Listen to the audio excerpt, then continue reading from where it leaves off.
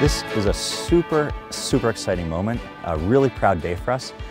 It's a very important day for history. So not only is it an important day for the Nordic racing team and for Air AC, we hit a really major milestone today with the first flight of an electric air race plane. But this is really important for industry. This is important in the history of aviation, this moment. You know, there are very few electric airplanes that are flying in the world today.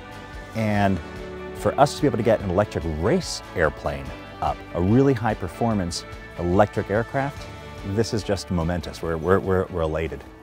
When we do aircraft development in the Nordic countries, we're always very, you know, we always look at the calendar. This whole place, the way it looks right now, was completely different 2 weeks ago. It was a very high risk. It couldn't be done today, to be honest.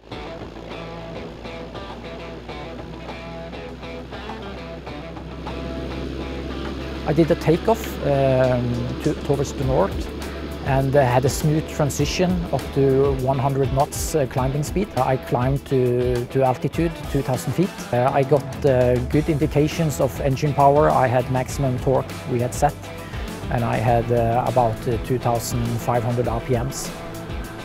For the landing, I managed to do a stable approach and a nice landing.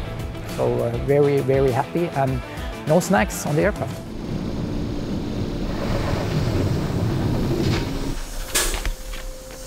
Härligt! Fantastic. Bra jobbat! I feel great. It works great. Great? Yeah. Well done. It just ended up being a very nice experience, really. There were no issues on the way, got some good feedback on the radio. I mean, a day like this couldn't really go any better than what it did, right? I'm really happy that we have a good system that works great.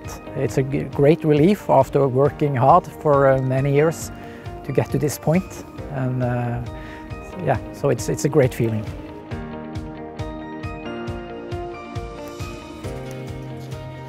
I'm trying to figure out how much energy we used for the flight. So also it's like double checking, is it everything okay with the battery cells. So actually looks fine. All the values is equal, so nothing strange happened. So everything is what more or less predicted. Yeah, so it's very positive thing. Right now I feel kind of on top of the world because we did this, you know, this first test flight. But when I forecast out a couple of years to having 8 aircraft on the grid lining up with millions of spectators watching, well, I get a little tickle in my gut there. It really begins now. Now is the first time we can really start to push this system and start to look at flying really fast. So the next steps is increasing the power, get even more power out of the system, and we're gonna get higher speeds, and we're gonna have a real race aircraft ready for racing. That's really where we are in 2022. This is the beginning, and now we will start to work towards the actual racing.